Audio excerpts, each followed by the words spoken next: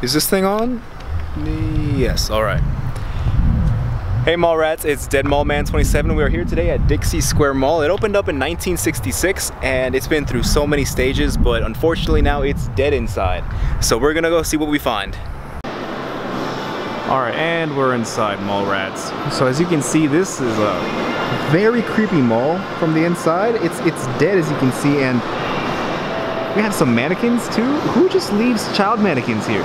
Honestly, Mall Rats, I don't know about y'all, but this mall gives me very creepy vibes, almost serial killer-esque. Oh shit, they got a Bath and Body Works over there? I'll be right back. Alright. Let's see. Yeah, that should be good, alright.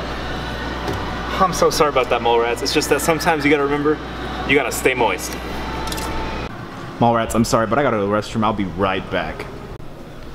Sorry about that, Mall Rats. When you gotta go, you just gotta go. Alright, let's keep looking through this mall, see what else we can find. Let's see, and oh shit, hold on.